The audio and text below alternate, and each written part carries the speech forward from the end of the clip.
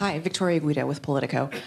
There are multiple external factors that are playing out right now. We see rising oil prices. We see auto workers striking. There's the looming, very real possibility of a government shutdown. And I was just wondering, for each of those things, could you talk about how you're thinking about how that might affect the course for the Fed and the economy?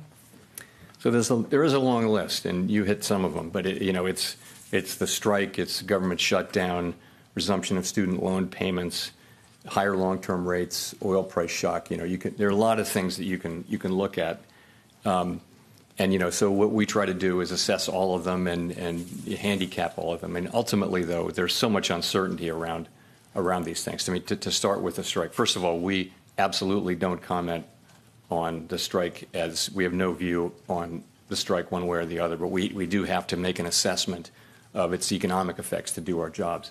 So. The thing about it is so uncertain. It will depend. The economic effects, it could affect, we've looked back at history, it could affect economic output, hiring, and inflation.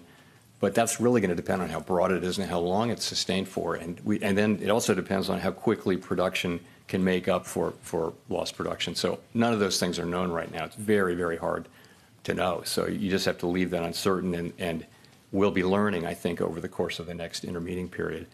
Much more about that. And the same is true for the others. I don't know if you mentioned shutdown. I think of all of these as being on the list. We don't comment on that. It hasn't traditionally had much of a macroeconomic effect. Energy prices being higher, that is a significant thing. Energy prices being up can affect spending. It can affect, over time, a sustained period of higher energy prices can affect consumer expectations about inflation.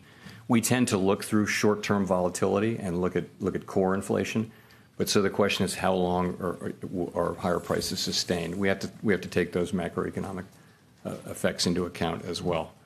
Those are some of them. I'm not sure if I hit them all, but ultimately, you're coming into this with an economy that appears to have significant momentum, and that's what we start with. But we do have this collection of risks that you mentioned.